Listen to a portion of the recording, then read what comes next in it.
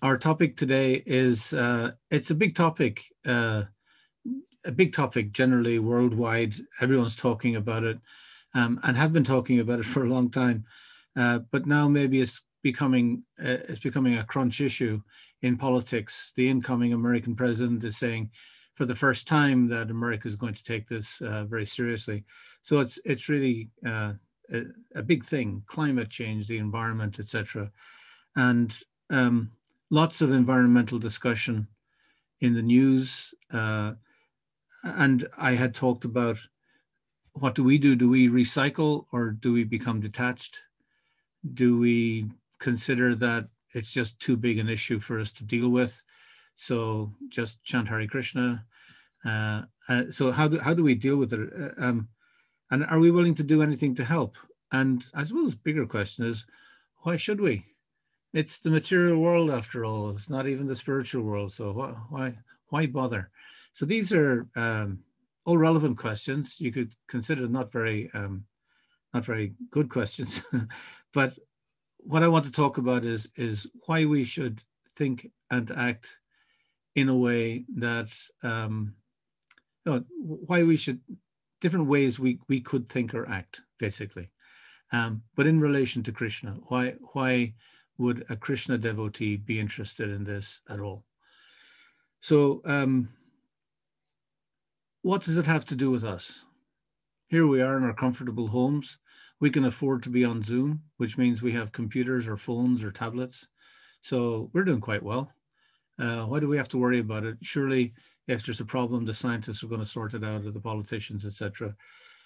And to put it very simply, to go right back into the Vedic era, which is some thousands of years ago, the Vedas are the oldest books of philosophy known to man. And there's a concept in the Vedas that has permeated all Indian traditions: Hinduism, Buddhism, Jainism, Sikhism, the whole way the subcontinent thinks, but also through Buddhism into China, into Japan, and through Vaishnavism into Burma and Cambodia and Laos and right up to Bali and Fiji. So the whole of the East has been influenced by certain ways of thinking that stem from the Indian subcontinent and stem largely from the Vedas, these Vedic texts. And there's a concept in the Rig Veda called Rita, a concept no one talks about anymore, but it's important for our conversation. And it means cosmic order. Rita means cosmic order. There's an assumption that everything is highly organized. Now, that's a philosophical assumption. Why is that important? Because out of that assumption comes another assumption, that if everything is highly organized, some Indian seers were just observing the planets and the trees and how the whole ecosystem works. And it is highly organized. From an acorn, an oak tree grows, not a beech tree, not a large tree, an oak tree. And the traffic system of the stars is quite precise. If one star goes out of orbit just a kilometer, everything starts to bump into each other. Now, we think that, there's a traffic system in East London, and we consider that intelligence has devised it. You would consider that unless you drove in the traffic system, I presume. But it seems like it's organized. And they're just observing that, well, this is also highly organized. So there is cosmic order. But if there is, this is huge. And this was organized before I was born. And this will continue on after I'm gone. So I'm a really small part of this. This is another philosophical assumption. One is that there is cosmic order. The other is that I'm only a small part of it, which means I am a servant of the greater whole. Now, Abrahamic thinking, which is the other big thinking of the planet from the Middle East, mainly over towards the West, is that God created everything and made us the masters of the world. And if we're really pious, then we do good stewardship. But we're the masters, not the servants. This is a very different way of thinking. So I wanted just to mention this as a starting block, shall we say. This is why this idea of being a servant is very important, and it's an assumption that we make. We are the servant of the greater whole. And in that context, we have a role to play, because if we're part of a big machine and we're a tiny little cog, no matter how small we are, every cog has a part to play. And if the cog isn't doing its thing, it's not contributing, being a servant of the greater whole, it's detracting from the greater whole. So it's important that we engage in the proper way. This is where the idea of dharma arises. What is the right thing to do? This is the idea of dharma. So we must find our role individually. And also it comes up with the idea that if there's a greater whole that's highly organized, then in that holistic way of looking at things, everything is interconnected, interacting, and interdependent. Everything is connected in some way. Everything is interacting with each other, and everything is dependent on each other. And these are, again, important assumptions, but observing how nature works, we see that that's how the world works. So our role will help bring balance to the whole order, even though our part to play is minuscule. It's a tiny part to play. So this is an assumption of Vedic sages thousands of years ago, just observing the world around them. Quite philosophical, but quite profound into how it hits the ground. So we do what we do because it's the right thing to do.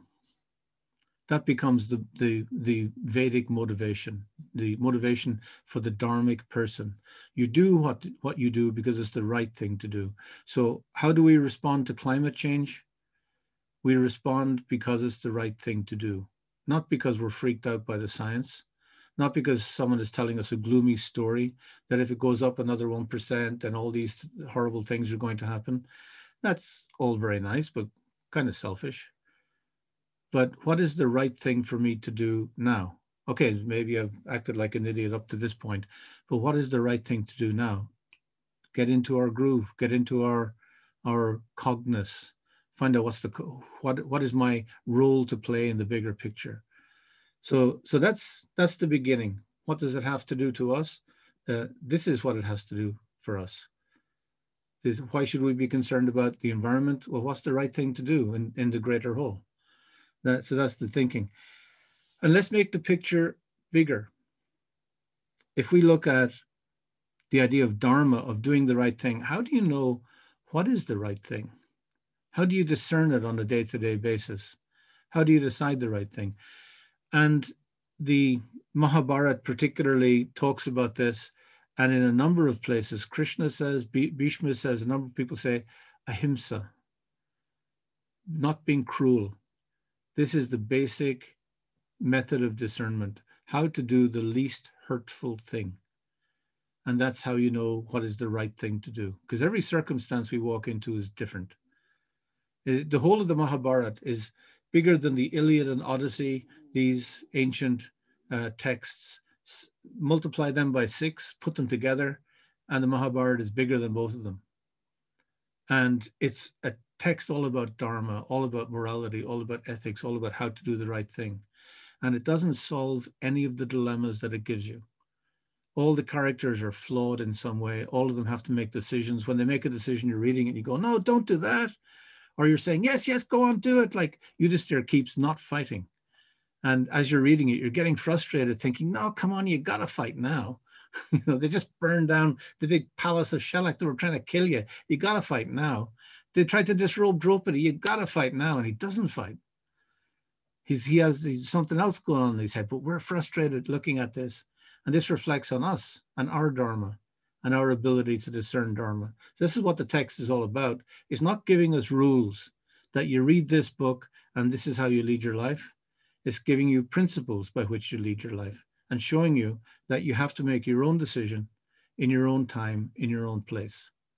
So ahimsa is what helps us do that. And if we start to practice ahimsa, if we start to try and not be hurtful, try and not be cruel, try to not be violent, our life begins to change. Our lifestyle begins to change. We work consciously not to say hurtful things to people.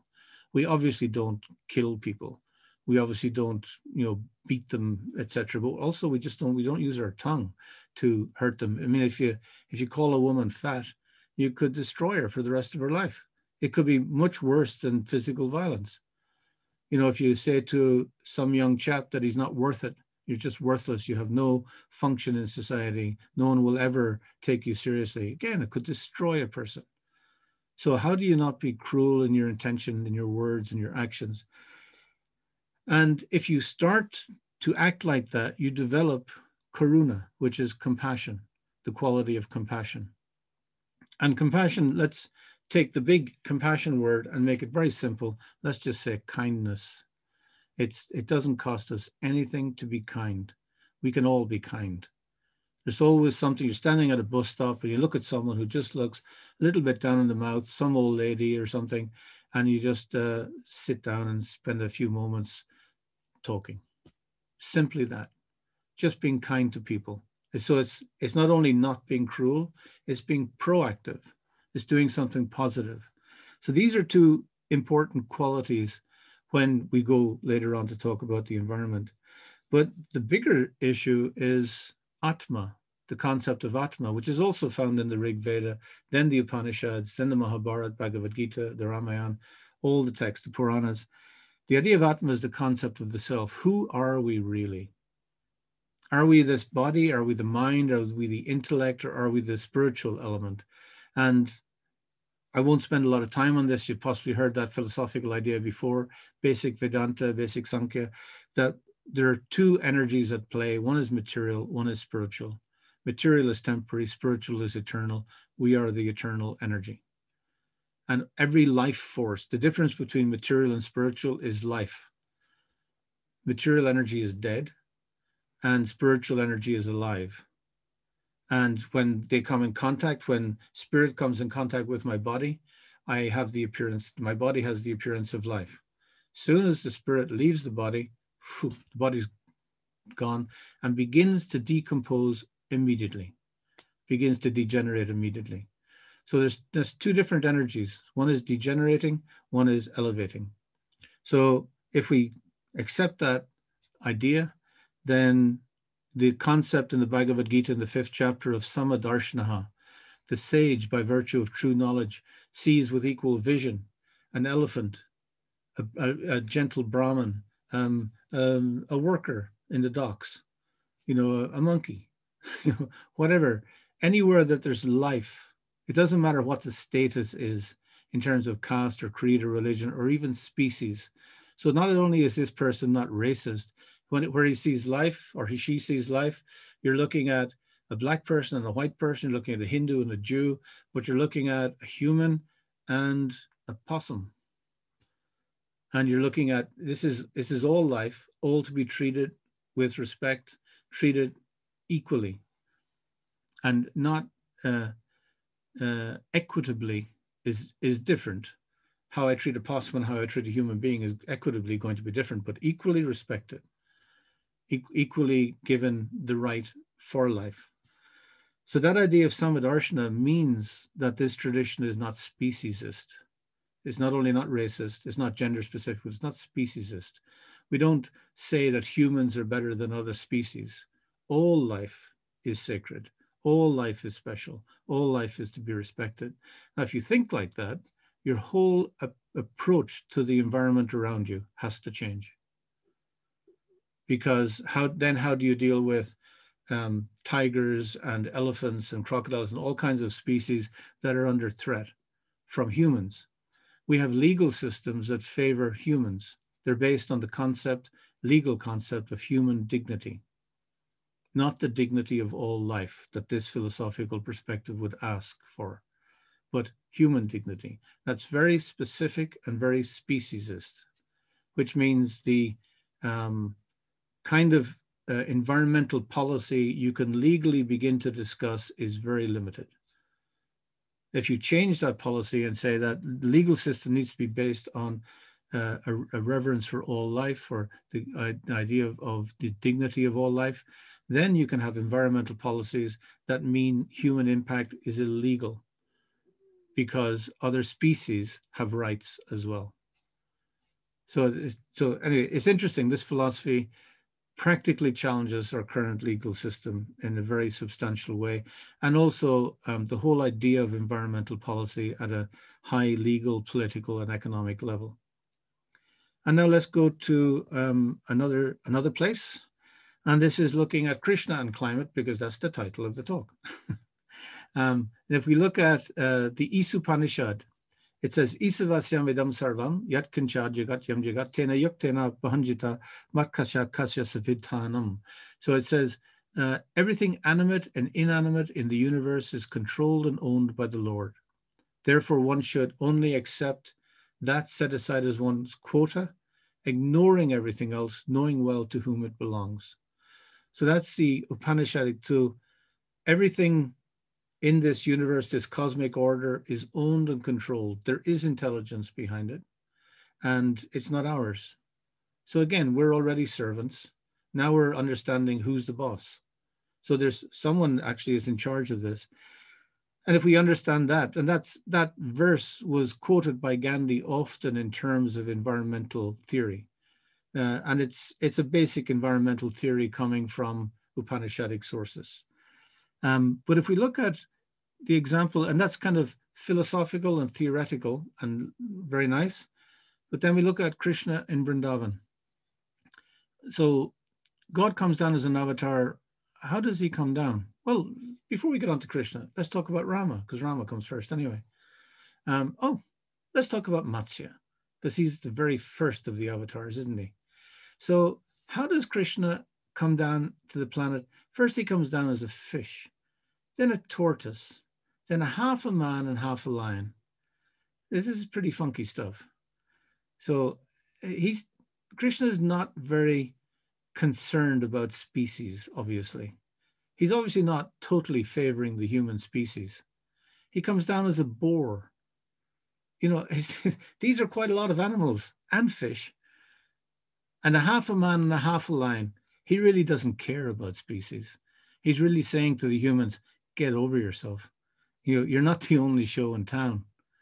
I'm willing to come down as all these things. You're not willing to do it because you're just too proud. Because humans, that's where it's at. Krishna doesn't care. Interesting. Then he comes down as Rama. Well, Rama's a fully fledged human, big guy, strong guy with a bow and arrows and all that kind of stuff. So he goes and fights Ravana for a good cause, all about Dharma. It's all brilliant. Yet, who's his army? Hardly a human to be seen. Monkeys, Jatayu, the big vulture, the bears, even squirrels. I mean, this is a pretty strange looking army. Again, is he favoring humans? Are humans the only show in town here? Not really. And it's interesting as well. All the avatars are different colors. Rama is green. He lives in a forest. You know, he's born and brought up in Ayodhya, a big city, and he's a big prince and everything. He moves to a forest without even thinking about it. And when he moved to the forest, he didn't take anything with him. He didn't take a big cartload of riches and stuff. He just moved out with what he had. You know, what would a forest dweller need? He brought that. He just brought his weapons, and his brother and his wife came, and that was it. And they had nothing. So they made do. And they lived perfectly happily. The thing about Ram going to the forest was he went there happily. And that's part of the thing for us, that we look at that and say, I wouldn't do that.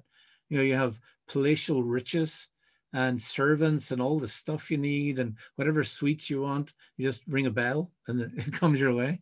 And then you're asked to go and live in the forest, which means you have to make your own house out of, you know, I don't know how you make a house. So I wouldn't survive 5 minutes. Yet Ram went there without thinking twice about it, because he has no problem with nature. And when he wanted an army, he had this whole army of non-humans, not an issue for him, because he came to take the love of everybody, to take everyone's service. So you're a servant of the greater whole. And then what's the thinking behind the greater whole is the greater person. So he came to take that service, not only from humans. He's showing us that every form of life has service to give, and he'll accept it. And he'll come down in animal forms so that even animals can approach him. No issue. He doesn't think twice about it. This is dynamic environmental theory. This is a complete game changer. So not only are we talking philosophically about Samadarshana, equal vision, but we're looking at how God himself acts in the world.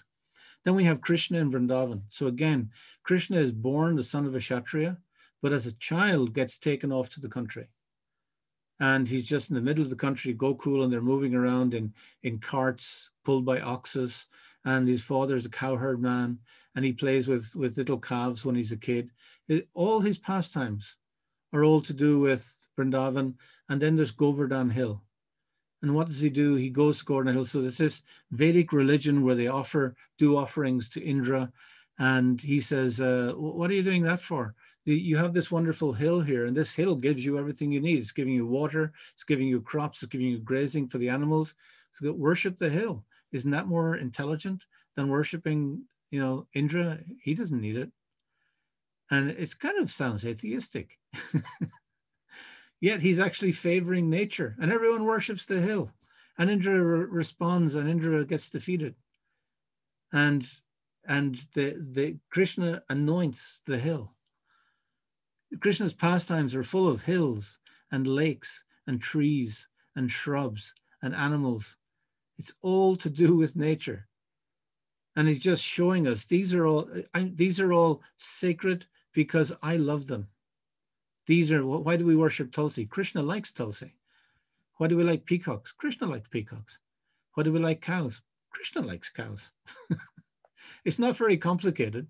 It's not a big religious thing. In actual fact, Krishna is slightly non-religious in the whole thing. He's showing us something more important. He's showing us the thinking behind religion.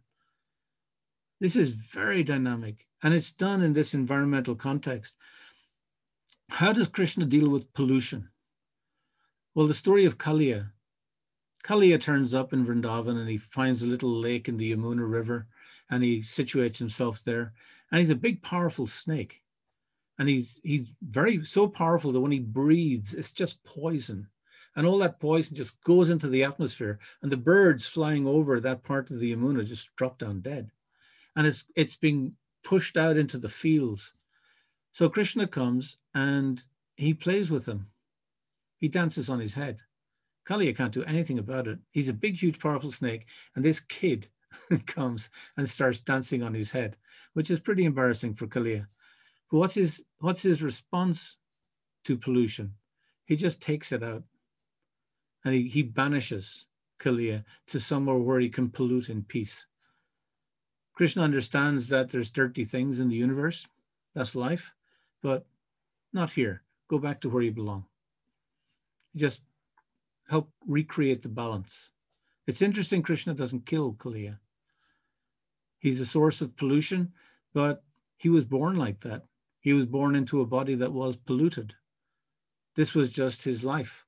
And as soon as he became humble and he recognized who Krishna was, as soon as he was defeated and he surrendered, Krishna stopped beating him up and sent him on his way because Krishna loves him and he allowed Kaliya to love back. So it's interesting, another interesting idea. Devotees, we preserve, sustain, and value our environment because it makes Krishna happy. And that's because everything is part of Krishna. Krishna, if you have affection for the Lord, you have affection for everything connected to the Lord, which is everything. If you have affection for the Lord, you have affection with every person connected with the Lord, which is all people. And who are those people? They're humans, they're dogs, they're cats, they're giraffes, they're whatever. Any life form is a person who Krishna has a connection with, who Krishna is sustaining in some way. So therefore, it's our happiness to also sustain them. This, again, is a very subtle form of environmental theory. And just to mention one other thing before the conclusion, our internal climate creates our external climate. So when Arjuna says in the Bhagavad Gita, he asks Krishna, he says, by what is one impelled to wrong action, even though you don't set out to do it like that? You get up in the morning, you think, I want to do good today, and you end up completely messing up. How does that happen? And Krishna says, it's just your desire, your bad desire. He said, lust, anger, and greed. And if you think, what's behind the environmental crisis? Lust, anger, and greed. We don't need half the food we have in our shops. We don't need half the material facility we have. We prove that by buying new things every year when we could just sustain the old ones. We don't need an iPad 19. We could do with an iPad 2. You know, we don't need a new computer every couple of years. My computer I'm speaking to you now is 7 years old. We're doing quite well, aren't we? You know, how do you think differently? How do you work on your internal climate? And because that is what affects the external climate. Our external climate has problems because we have problems deep in our hearts. We're not able to deal with the issues of lust, anger, and greed within ourselves. And that's kind of a takeaway from this. The conclusion, I would say, for this, and I hope we'll have questions and comments and you interrogate all this and show me how I'm wrong, that love is a more profound motivation in preserving nature than stories of doom and climate change, more sustainable than dharmic religious ideas, political, economic, scientific, medical, or warm and fuzzy reasons, if you're kind of a hippie and you just think it's cool. And no matter how wonderful all those reasons can be, love is still the most profound motivation that we can have. So love of Krishna and that love extending to Krishna's environment. Yes, then we should recycle. We can do something, including caring and being kind to other living beings. No, we shouldn't be scared about all this because nature has its cycles. And in cycles, there's always change. This is just another change. If we're messing around with the cycles, we're going to suffer. Maybe we should stop messing around with them. But we shouldn't be scared because this is only natural development. But the idea of the internal climate creating the external climate is something we can work on very positively. In following ahimsa, being kind to others, in developing compassion and kindness, because that's what Krishna wants us to do. Not simply because it's the right thing to do. It's more than dharma. It includes dharma, but it's more than dharma. If I do what Krishna wants me to do, I'm fulfilling everything I would do in dharma. It's just dharma plus. It's ahimsa plus. It's karuna plus. And that will help us get over our short-term thinking over long-term thinking, our idea of profit over people. When I say people, I mean all living beings. And so we need to be grateful, which is dharmic. We need to be thoughtful, which is ahimsa. We need to be caring, which is karuna. And we need to be loving, which is Krishna. And we could learn to see nature as Krishna's garden, and that we as servants are the gardeners of this beautiful parkland of Krishna. Thank you.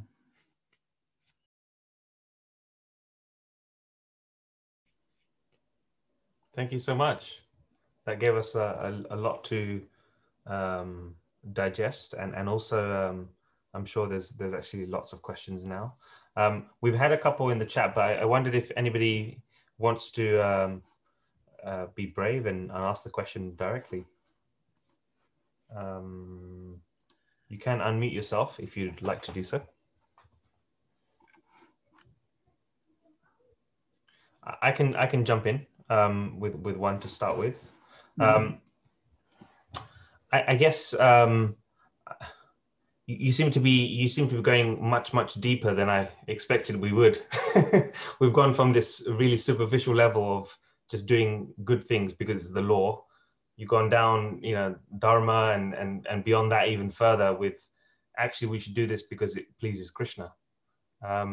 So can you give us some insights into how we can keep that depth of pursuit in how we might respond to climate change and some of the things that we can do? But how do we keep reminding ourselves of that, the depth by which we should act, rather than just getting caught up in the superficial reasons? Well, I must admit, I'm born of a generation that didn't give a damn about the environment. A lot of people have been born into a social situation where there is recycling. It's just a norm. Recycling is something that developed through my lifetime.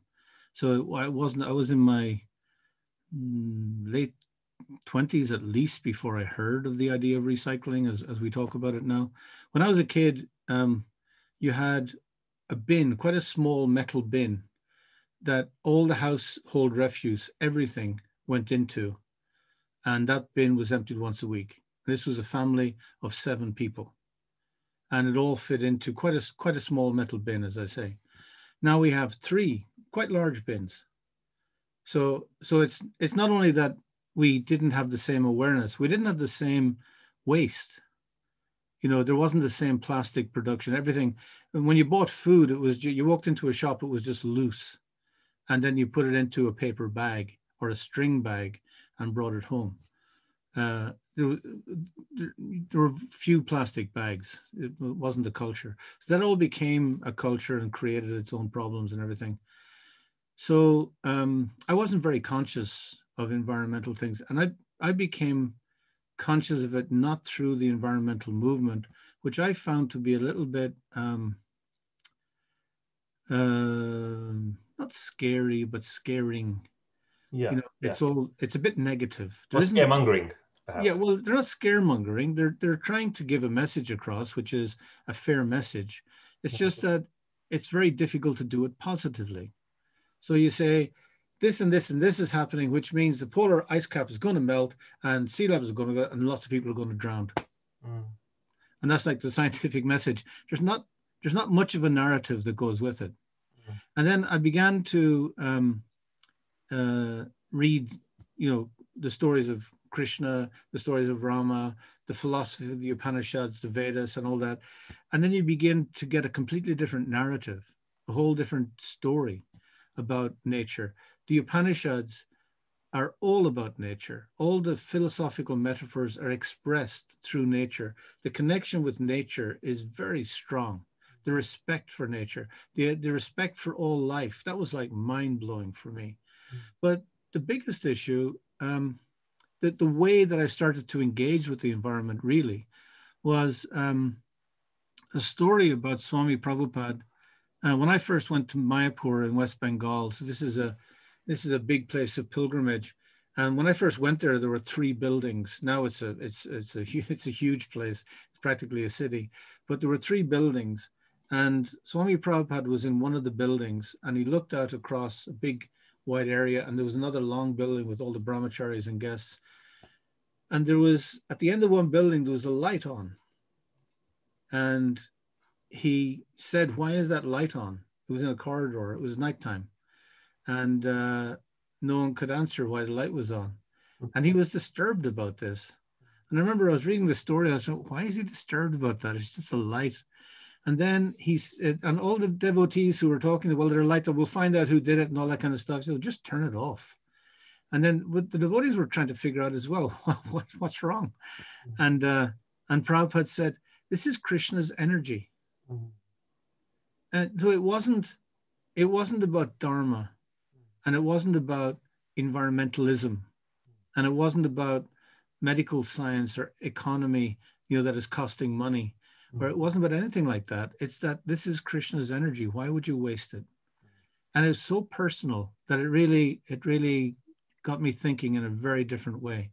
So for me, the environment is, I love gardening, for instance, and to create an environment in a garden. So I plant X number of flowers every year, when spring comes, and I want to offer those flowers on the altar. and make an offering to Krishna. And that's a nice thing. And you also do it in a nice way in the garden. But slugs and snails, has anyone met slugs and snails? They're aggressive little chaps. They come and eat everything. And they don't ask permission, and they don't say please or thank you. So, what do you do about them? Well, you can get these pellets that kill them, or you can get salt and put it all around, that kills them, ha. But why would I want to kill them? Because they're also Krishna's servants. They're just in a very awkward body, a slug body, not my thing. But it's not my place to messing around with their environment. It's not my environment. It's my garden, I can say, my garden. I come into this garden for X number of years and consider it mine. Then I die. Some other guy comes in and considers it his. Well, who owns the garden? Well, Krishna always owned the garden, without doubt.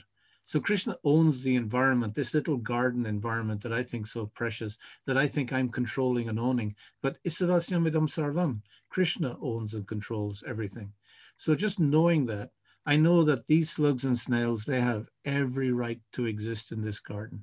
Now, if they get a bit populous, if they're a bit too frisky and populate themselves too much, then I have to go around some morning at 5 o'clock in the morning, you come out and you can practically hear them eating. So you just go around with a flashlight and you pick them all up and you take them for a walk. You invite them to leave the garden and go somewhere else. And I live in the country, so I go to a field, tip them over, and go back again. But I also grow about 20% more flowers than I need, so that they also have something to eat. Because why not?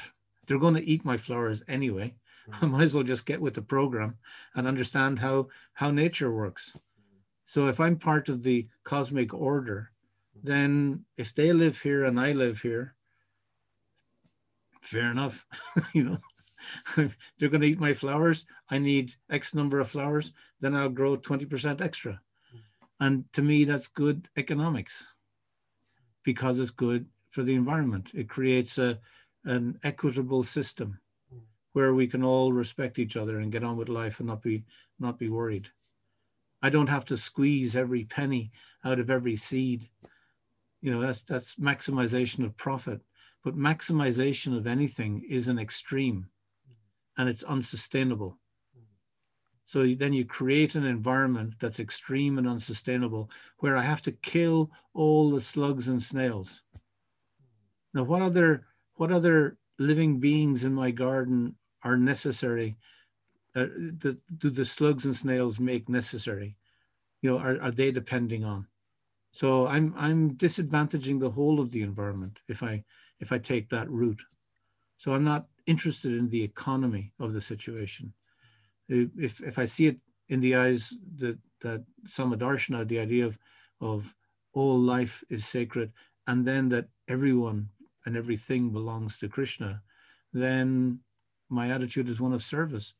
How do I serve this space to the best of I want to serve it to serve Krishna. I want to get the flowers to offer to Krishna, but in getting the flowers, I'm willing to kill the slugs. Is that going to make Krishna happy? No. So what am I thinking? So if I think in terms of everything in the garden is for Krishna, including the flowers, they're also living entities. So I'm growing them to give them an opportunity to also serve Krishna by picking them and offering them. So the whole environment becomes Krishna. Every moment I spend in the garden is service to Krishna. It's not waste of time at all. It's all good. And in that way, we can create an environment where we can all live together in Krishna's service. And the slugs are doing their service. I don't know what it is, but it's not my place to know what it is.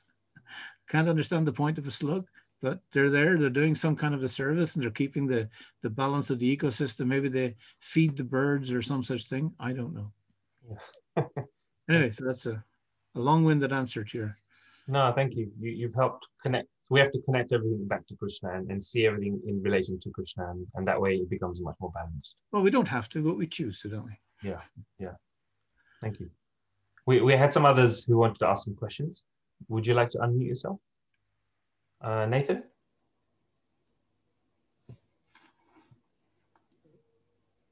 if you're there. Otherwise, Nitai Das. Oh, sorry. You should be able to unmute yourself now, Nathan.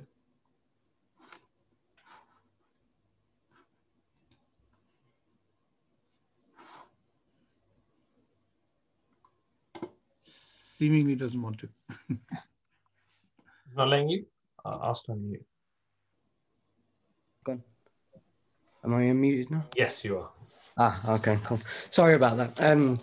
Yeah, that was such a great talk, and I really loved what you said about how we should view the environment as Krishna's garden, and we're just servants to it.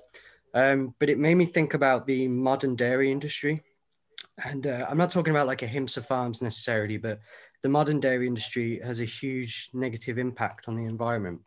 Mm-hmm. And what to speak of the treatment of the cows. So how do we reconcile funding that industry? And do you think that devotees without access to ahimsa have an obligation to avoid milk for the meantime? And what direction should ISKCON go forward with regards to the dairy industry? I don't think it's ISKCON as an institution has to make a decision about that one way or the other. I think it's up to individuals to decide for themselves how they deal with this issue. Because it's difficult for an institution like ISKCON to come out with edicts all the time, and every 5 minutes you'll be coming out with another edict. So much like the Mahabharata, it's not about rules, it's about principles. So what are your principles? And everyone's principles, our tradition is self-regulatory. We don't tell people what to do. We don't tell them how to act. We just give them principles by which they can act. And then they use those principles. Everyone interprets them individually because we're all individuals. We're all individuals with an individual relationship with Krishna. So it's important that ISKCON doesn't pronounce on these things and become another church organization in a Western model, because the Eastern model is very different. So if we have our own individual principles that are important to us. So for instance, years and years ago, I decided that to practice ahimsa, I shouldn't wear leather. I know a lot of devotees who wear leather. That's not their thing. They didn't think about it in the same way.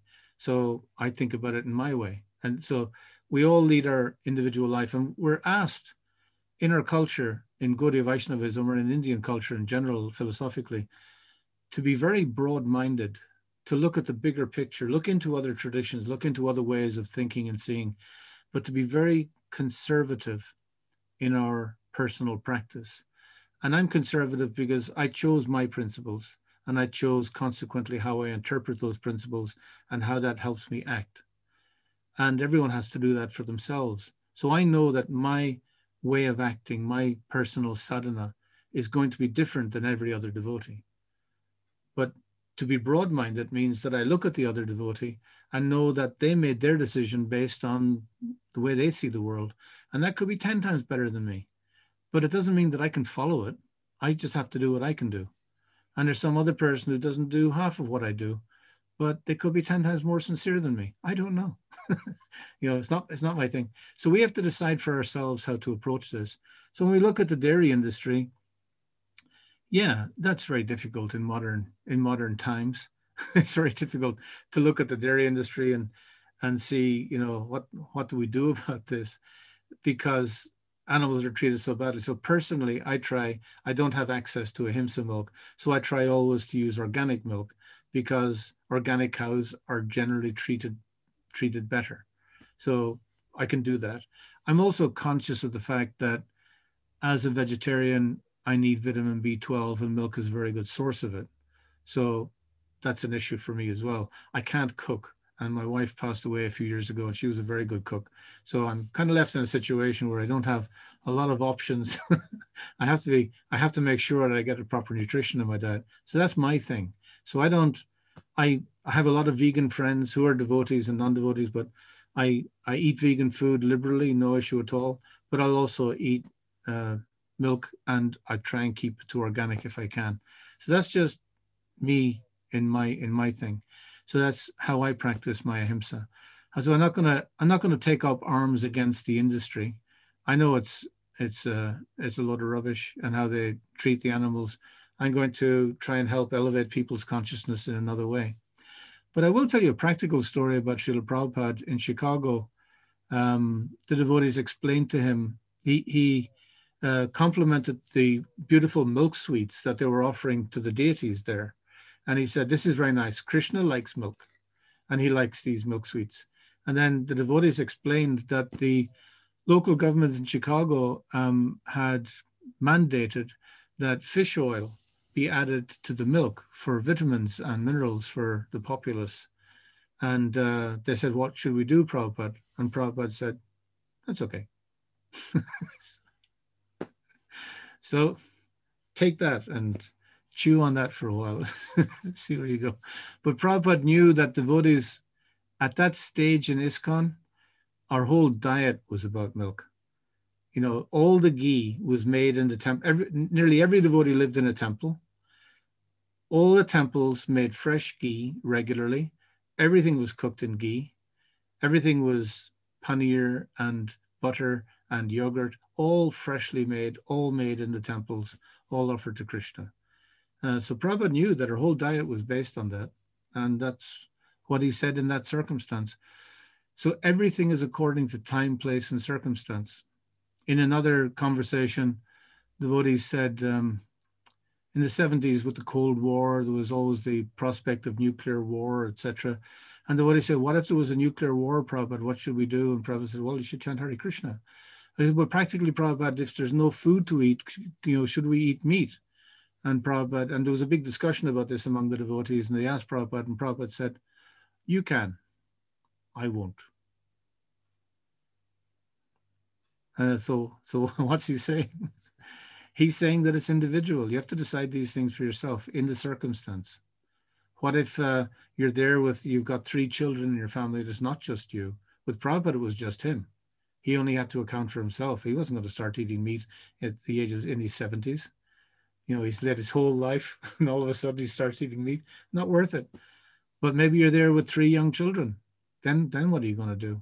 So Prabhupada he wasn't saying that circumstance isn't a difficult circumstance. He was just saying what he would do. So these issues of dharma are, Yudhishthira in the Mahabharata used the word shukshma, which means subtle. To discern dharma is subtle. It's according to the time, place, and circumstance. And you also have to choose your fights. If you want to take on the dairy industry, that's a fight. It's not a fight that I'm willing to dedicate my life to because it's not worth it for me. I'm involved in education and developing Gaudiya studies and Hindu studies so that devotees have a lot more to reflect on. So the discussions that we're having now, we can have informed discussions. Maybe I should just be giving a regular Sunday feast and telling you what to do, but I don't think that that's fair. I think you're all intelligent people, and these are the things our acharyas said. And to create an educational system where you can send your children to get an Oxford degree in thinking through how to do this is really going to benefit our society. And then greater minds than me will figure out what to do with the dairy industry. So that's my personal contribution. Taking on the dairy industry isn't worth it for me on a personal level. I hope that's helpful and hasn't confused your mind more. Or if it has, that also might be a positive thing, because thinking about things isn't bad. Yeah, plenty of food for thought. Thank you. Thank you. We'd like to ask Nitai Das to ask his question. You can kindly unmute yourself. Hare Krishna, can you hear me? Yes. I can hear you. Oh, Hare Krishna, Shaunaka, Rishi, Prabhu. Thank you so much for this class. A lot of food for thought. And I just had a question. I've written it down. I'll just read it. As devotees, should we accept the scientific consensus of climate disruption and not suspect any foul play in regards of fudging or changing the data due to different motivated interests? Could it be that we lose sight of the real issue of lowering pollution in pursuit of the single-pointed approach of reducing CO2? Yes, I'm trying to visualize you, Nitai. I'm seeing you there as a sage with a matted hair, top knot, and a beard, and looking very sage-like. But there you go. Can't see all of this.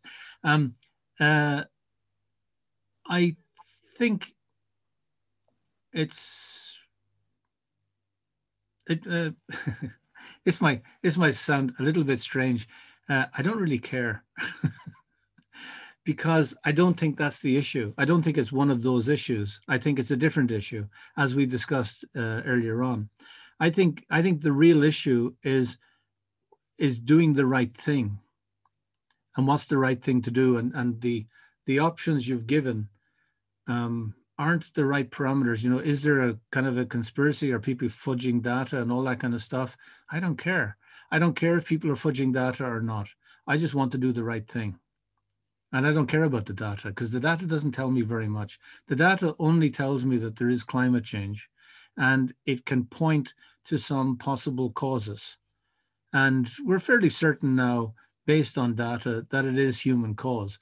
Well, I was certain of that in the 1970s. It was kind of obvious. You know, I didn't have to prove that to myself. So my personal issue is, how do I do the right thing, or how collectively can we do the right thing, irrespective of the data? It's not because of the data that I'm doing the right thing. It's because of Dharma. It's because of ahimsa. It's because of karuna. It's because I don't want to be greedy. I don't want to be an angry, lusty person just out for myself, trying to stamp my name on everything and say that I'm the great guy and all that kind of stuff. That's the reason why that's the reason why I want to see the environment taken seriously. And overriding all of that is because it pleases Krishna.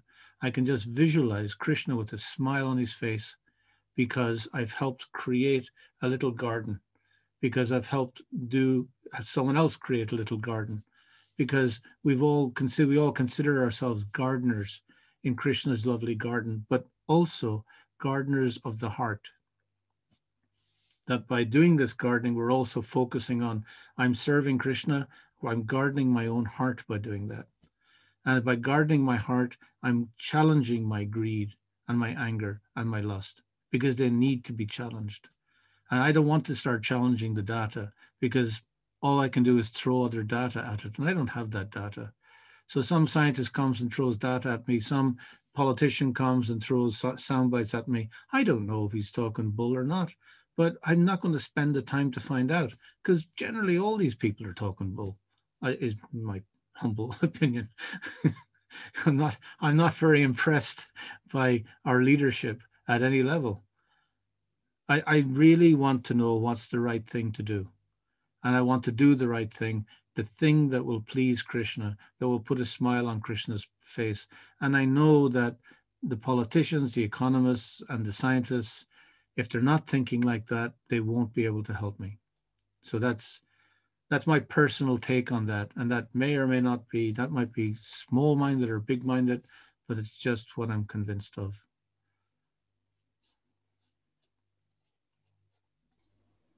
I hope that's okay, Nitai. I'm imagining you there with your top knot on your beard and a smile on your face. Thank you. We had a question from Nikhil. Would you like to ask your question? If you'd unmute yourself.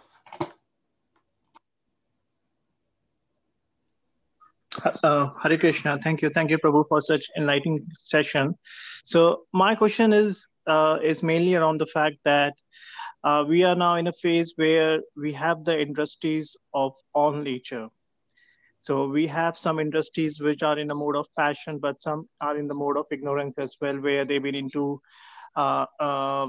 meat eating and all such kind of business. So I'm just wondering that does such kind of industries would have impact on the overall material nature? So the kind of karmas that these industries are generating, would they have an impact on the material nature? Well, yes. I mean, if it's very unfortunate, since our industrial revolutions around the world in the last 250 years, they've been very self-serving and based on greed. and very unconscious of the environment in which we live, and also very unconscious and uncaring of their impact on other living beings, including humans. So the motivational basis behind it all has been greed. And I just think any big development like this that is based on such a shaky ground has no endurance. This system can't last. And we say, well, it's lasted 250 years and it's very good. We have great technology, brilliant infrastructure, and all that. But push comes to shove, it can't last. And 250 years is absolutely nothing. And what's nature's response in 250 years? Well, in March of this year or January or sometime, this tiny little invisible COVID thing appears out of nowhere and brings the whole edifice of Western industrialization and social development, economic development, political life, industrial life, corporate life, technological life, just brings it all to a halt. We have no response. And we've come up with a vaccine. We've got another vaccine. Hey, another vaccine. But we know for a fact that this is only one tiny virus. We could have another one next year. We have no idea. So nature sends in one of its most tiny, insignificant soldiers just to give us a wake-up call. And 250 years in the light of eternity and nature is nothing. And she shows her force with such elegance. It's such an elegant show of force. It's quite incredible. Anyway, I just look at that scenario, and I look at all our karma that we're doing all this and we're pushing nature. So karma isn't a law of nature. It's not a spiritual law. It's actually got nothing to do with spiritual life at all. In fact, all the Buddhists and Jains and Hindus and Sikhs, they're all trying to get away from karma. That's the whole idea. Just get out of this pull of karma. So it's the second law of motion. For every action, there is an equal and opposite reaction. So we pull the elastic band that much, it goes back that much. We mess with nature this much, it messes with us that much. That's all that's going on. So yeah, there's going to be there is a collective karma, and I see that there are going to be reactions to it. It's inevitable. If we do this kind of stuff, we're going to get it in the neck. And we are slowly getting it in the neck. And as I say, we think we're doing great because we have iPads, but they're not making us happy. Our relationships are making us happy. And our relationship with each other, our relationship with Krishna, our relationship with our environment, our relationship with other living beings, that's what makes us happy. It makes us happy when a dog comes up and nuzzles up against us and we give him a rub and all that kind of stuff. There's a relationship has just happened, and we become happy within ourselves. We become happy when we see a horse that comes over and bends his head over the fence and nuzzles up in some way. That makes us happy. It's only a bloody horse. But relationship, it's only a bloody relationship. Relationships are the essence of our life. And you can't have a relationship with an iPad. And if you are having a relationship with an iPad, you need help.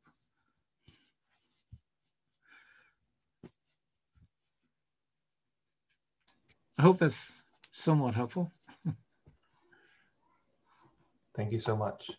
I was remembering one story actually I heard recently with Radhanath Swami. He was in India waiting at one of the airports when he was leaving to come to somewhere in the West, and he bumped into a politician, and the politician said to him, I've got a really important question for you. And she said actually, I see that she was referring to him, and she said, I see that many monks, spend all of their time just, practicing their own spirituality, but what are they doing about the environment? And so he was listening to her, and she kind of conveyed many points about, there's so many things to do, there's so many problems, and how we're going to fix all of it, who's going to clean up all the rivers and all the pollution and so forth. And so he listened, and she said, I just see that you're spending all your time chanting. and doing all of these things, you know, all these spiritual things, but you're not getting involved in the practical problems that we have. And so his response back to her was, he said a prayer, and then he responded back to her and said, you know, let's say we clean up all the rivers. Let's say we clean up all the pollution today.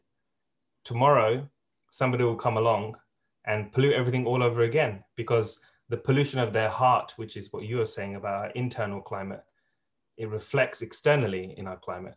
So he said, if we don't deal with the pollution in our hearts, even if we clean up everything, in the future, somebody else will come along and mess everything up all over again, just because we haven't dealt with our inner pollution.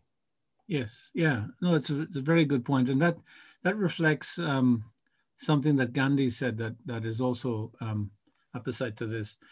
He said, "There's enough on the planet for every man's need, but not enough for one man's greed."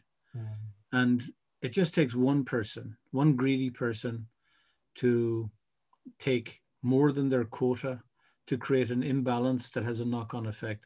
It takes one angry person to start a conflict.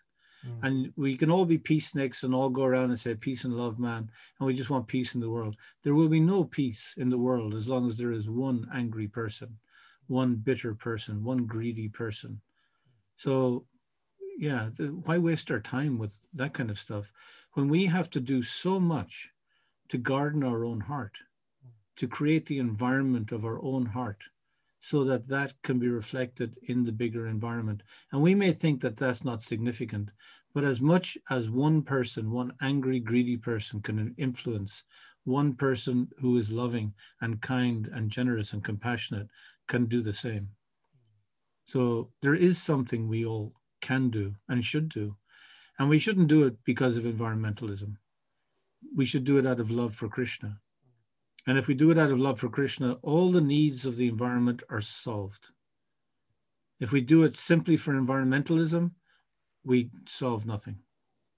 We just clean up the river, just like Radhanath Swami says.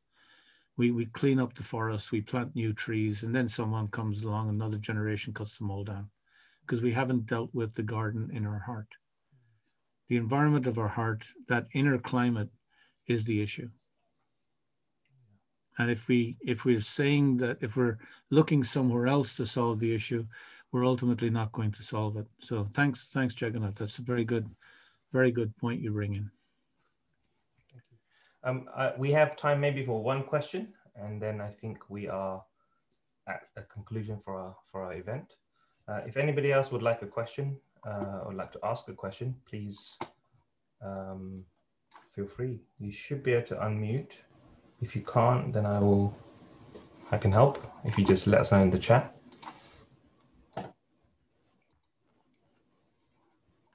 Okay. I think that's everybody. You can wave if you have a question. Minesh, do you have anything on your side?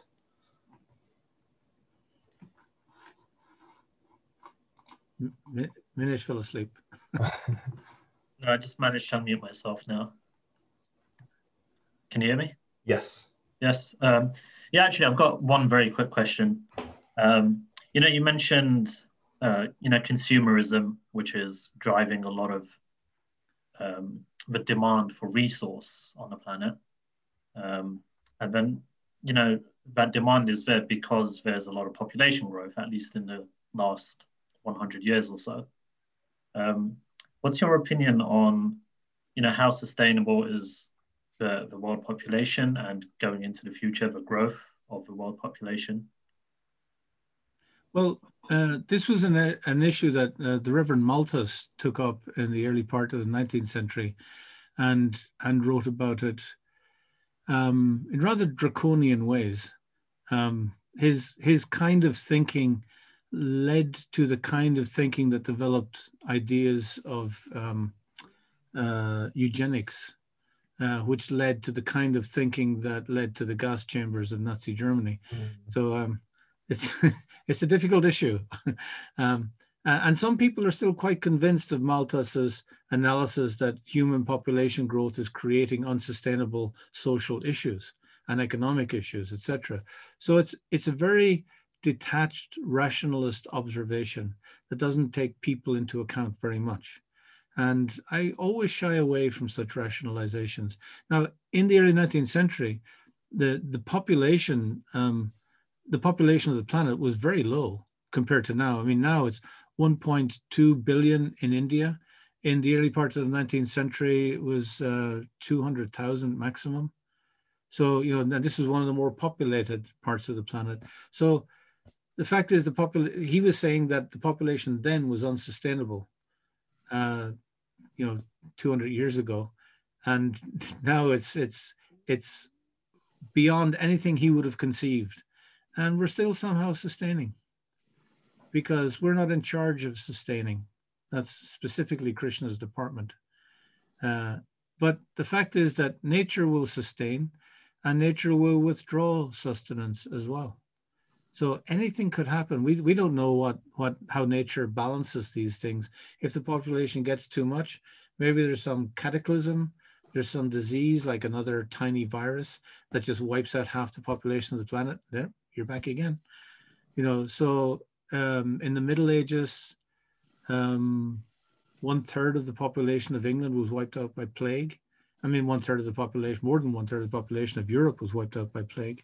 So there are all kinds of ways that nature just readjusts things, and they'll happen naturally. And people are worried now about the fact that males in developed countries don't have enough testosterone to produce the right amount of semen to reproduce properly.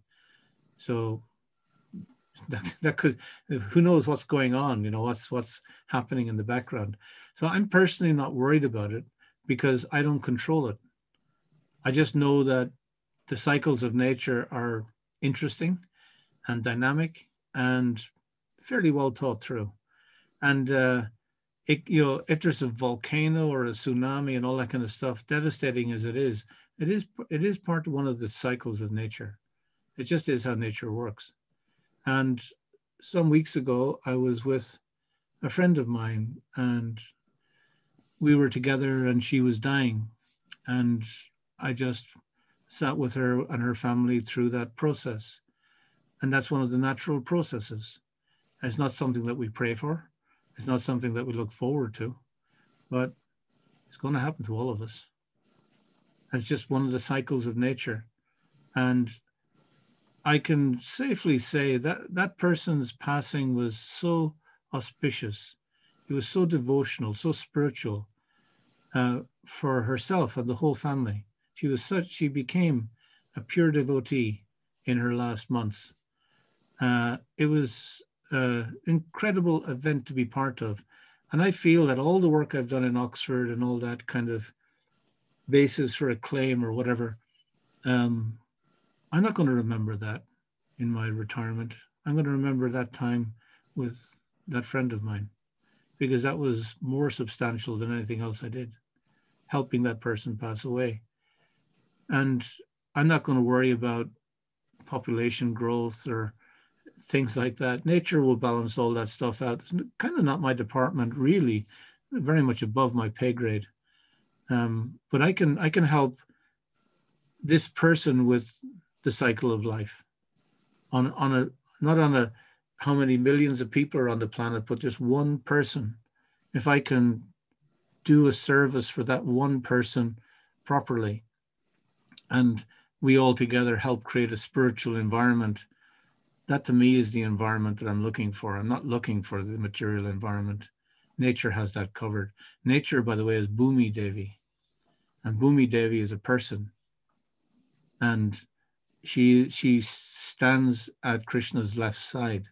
With Vishnu, you have Lakshmi and Vishnu, and on the other side is Bhumi Devi. So Bhumi Devi is one of the consorts of Vishnu.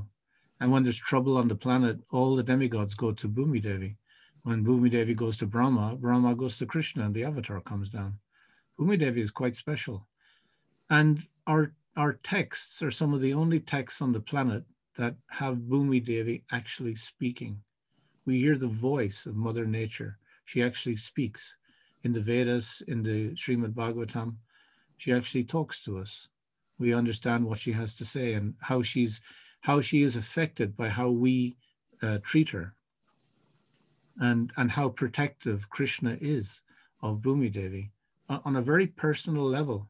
Bhumi Devi is his consort, is his friend. So my friendship with other people is more important to me than another statistic of how many people are on the planet and how are we going to deal with that. We're not going to deal with that. Nature has this covered. As I say, way above our pay grade. We have to take care of each other. You have a lovely community in Redbridge. How are you going to take care of your Krishna conscious environment? How are you going to take care of each other in the good times and the bad times? When one of you gets cancer or heart disease, when one of you gets elected to parliament, when one of you wins the lottery, how are you going to interact with each other and care for each other? That's to me is more important than conceptual ideas about the number of people on the planet and what we're going to do about it. We're not going to do anything about it. We're just going to talk about it like they do in every Irish pub every night. All the Irish people come together in a pub at night and we all discuss the problems of the world and Donald Trump and Boris Johnson and Putin and everything. And we solve them all and we get so drunk we forget and we come back the next night and we do it again. And that's us talking about overpopulation. We have no idea. They've been talking about it for 200 years. No one's been able to do anything about it. Thank you. And I believe we have a final question from Vimal. Thank you. I joined a bit late, so my question is based on your answer to a previous question from Umar. And it was mainly, what is the 3 top tips that you can give for cleansing the environment of our heart? The 3 top tips. Oh gosh, sounds like a broadcast I should be doing on YouTube or TikTok or. It's like, you know, the whole of spiritual life in 30 seconds. The first thing is to realize that everything is about relationships. There's nothing more important than relationships. And of all the relationships, our relationship with Krishna is the most loving and sustaining and beautiful.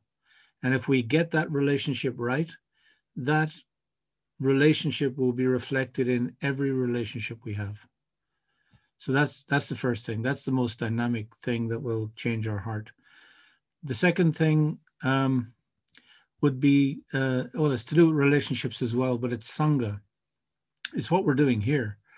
It's coming together as individuals to talk about our spirituality and to share about our spirituality and to think, you know, to put energy into that. We put energy into so many things, but to put real energy into nurturing our spirituality.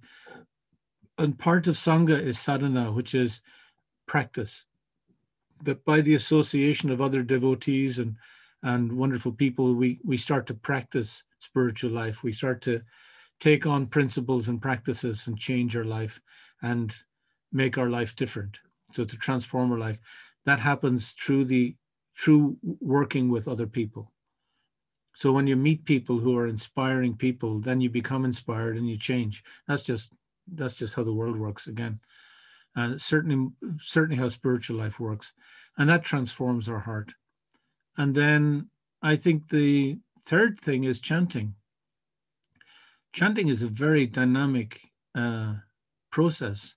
You're chanting God's name, which means you are in contact with God by saying Krishna. God is right there. So you have an immediate contact with God. And by saying the name of God, that pure sound vibration starts to cleanse our heart.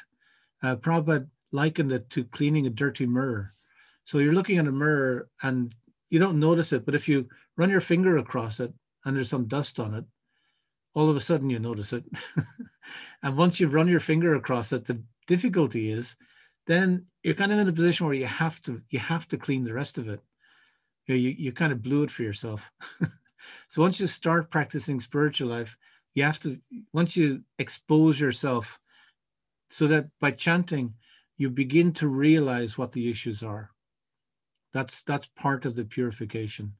It's like turning up the, if you're making ghee, if any of you have ever made ghee, you put all these butter in a pot, you turn on the heat and it all melts. And then slowly all the impurities start to rise to the surface. So what you're looking at looks terrible. It doesn't look nice at all. And you have to skim it all off. And then they keep on rising and eventually you skim it off and you're just left with this pure golden liquid that looks quite gorgeous. But initially it doesn't look great at all. So the chanting is like that. All of a sudden you begin to realize who you are. And it's not pretty because you see the lust, you see the anger, and you see the greed. But unless you see it, unless we own it, and then we commit to doing something about it. So Krishna just exposes us to ourselves. So chanting is very powerful. And as that's happening, as we're beginning to see ourselves, our heart is beginning to change because it's being influenced by the chanting as well. And chanting is best done in congregation. I know in COVID times that's terrible, but when you're with other people, it's so easy to chant. So as much as possible, the community should organize as many Zoom chantings or whatever you can get just to get people together to chant. But when COVID lessens and we can meet together, try and organize or get to as many kirtans as possible. Because I know when I go to a kirtan, when I leave, so in the kirtan, my mind is all over the place. My mind is saying, oh, I wish I was at home now, such and such, or maybe there's something on the telly or whatever's going on. But as soon as you leave the kirtan, you realize how much you've changed. And as you're walking away and walking home or walking to the car, you feel yourself coming back down into the world again and realizing, oh, I have to put the milk out or whatever is going on in your head. So the chanting has an immediate tangible effect, but a much more profound long-term effect. So I would say those three things: our relationship with Krishna, our relationship with devotees, and our relationship with the name as a process of purification that really influences the heart.